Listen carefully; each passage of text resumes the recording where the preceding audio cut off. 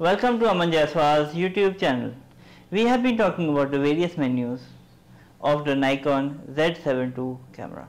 It is an amazing camera and I have been using it not only to take still photographs but also amazing videos. I have been explaining all the options that we have in the various menus so that we can use the functions and to get best results in the way you want it. In the last video, we were talking about the movie shooting menu. I had talked about the functions in ISO sensitivity all the way to set picture control.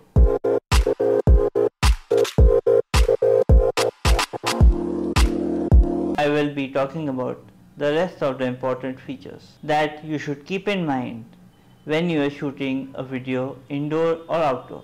Before we start, let's take a second to like, share and subscribe to my channel. This will ensure that you will always get the latest videos, and do not forget to comment and also put your questions in the comment box. All this helps me to make relevant videos and answer your questions. Now let's continue with the active delighting, flicker reduction, microphone sensitivity, wind noise reduction and the headphone volume.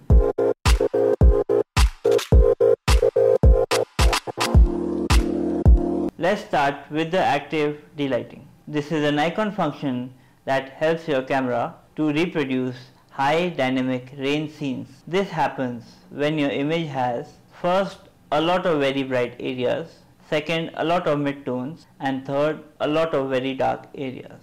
Under these conditions, the camera exposure latitude cannot capture the entire range of tones. Active delighting helps with this. Active delighting preserves the details with highlights and shadows, creating videos with the natural contrast. Use this for high contrast scenes, for example, taking a brightly lit outdoor through a door or a window, or taking a picture of a subject standing in shade in a bright or a sunny day. Active delighting is most effective when it is used with matrix metering.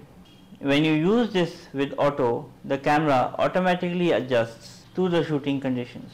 If you use this on any other mode, it will adjust according to the setting. You can switch this off by using the off mode. Please remember that noise in the form randomly spaced light pixels, fog or lines may appear while using active delighting. Active delighting does not apply on high ISO sensitivity settings.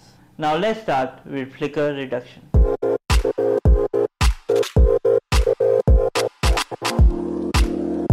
When powered with alternating current, fluorescent lamps and certain artificial lighting flicker at the rate determined of the frequency of the power supply, which depending on the timing of the shutter release may produce areas of uneven colors or exposure.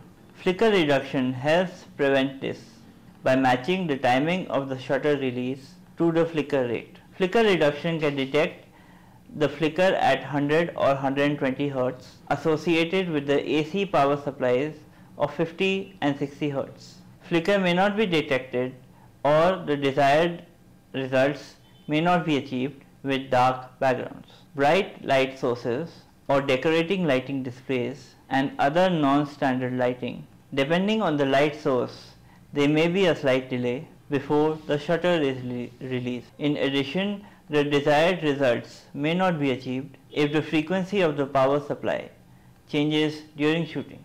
The flicker reduction option in the movie shooting menu can be used to adjust flicker reductions for movie mode.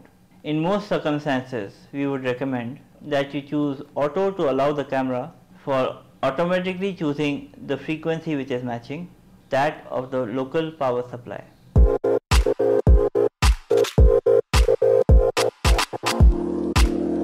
Now let's move to microphone sensitivity. This function is used to turn the built-in or external microphones on or off or adjust microphone sensitivity. Number 1, to adjust the sensitivity automatically.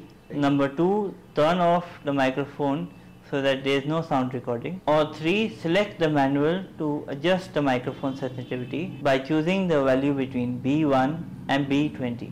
The higher the value, the higher the sensitivity. At settings other than automatic, the option currently selected is shown by an icon in the display. Please note, if the sound level is in red, the volume is too high. You should reduce the microphone sensitivity. Audio and sound is the most important second half of the movie. Whether it is a Bollywood blockbuster or a wedding video, documentary short film or a home movie. Many Nikon HD SLRs and mirrorless cameras have microphone built in. In some, you even have a stereo microphone built in. You can purchase an optional microphone from Nikon. Let's look at the audio levels also. When capturing audio using the built-in mic or accessory mic, the most important detail is to control the audio levels. Nikon's newest HD SLR and mirrorless cameras have peak audio meters built in, and the audio levels are visible on the LCD in the live view. As the audio level rises, they will be represented on an audio scale. The audio level scale is broken into 3 distinct sections. White is the largest section of audio measurement. This is where your audio should fall. In the yellow, if the audio falls in this area, it is at the top end of the acceptable audio levels. And if it is red, the high end of this range will be distorted. It is suggested while capturing audio for your videos, you should always do a test check of the audio levels in live view and adjust if necessary. The audio levels should be adjusted before pressing the record button. If you notice the audio levels rising into red, simply reduce the audio sensitivity until the audio level drops into yellow or the white area.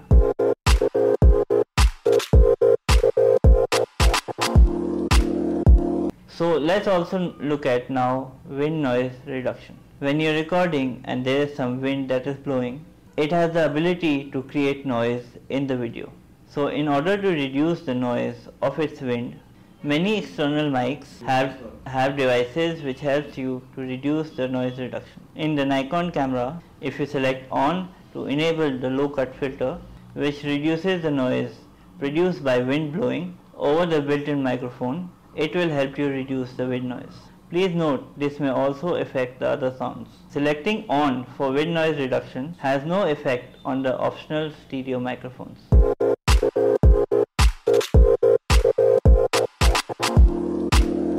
In the Nikon cameras, you can also fix headphones by plugging the headphones into the camera. You can adjust the headphone volume and the playing option with the volume button. This is the last of the Nikon menu. Please put your comments in the box below. I will try to do my best to answer any questions if you have any. My next video will be about the DJI Ronin RSC2. If you like my video, please like, share and subscribe, and do not forget to press the bell icon so that when I upload my next video, you can get notified, and please do not forget to comment.